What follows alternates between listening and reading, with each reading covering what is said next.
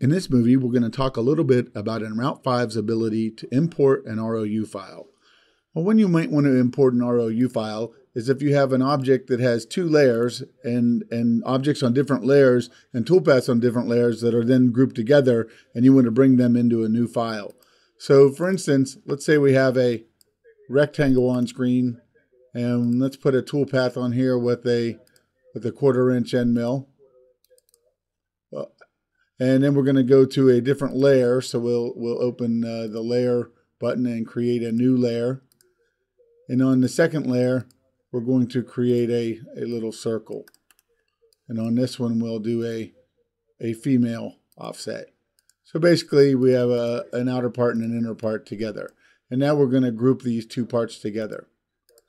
So now I have two different objects that are on two different layers, but they are grouped together and would be nested and moved as a single object. I'm going to copy these by hitting Control-C and open up a new file. Now if I hit right-click and paste, I will have copied both of these objects into the same layer, because I'm going to lose my layer data when copying and pasting in this type of a situation.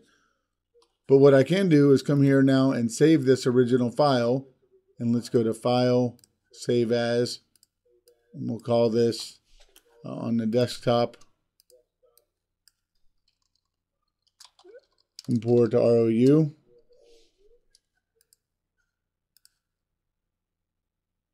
Now we can open up a new file, and we can import by going to the File menu and choosing Import, or by going to the Import Toolbar button, and we can select the type of file we want to choose here, which is an ROU file, and now import this ROU file into our existing and route folder, and we'll be maintaining the layer information and the grouping.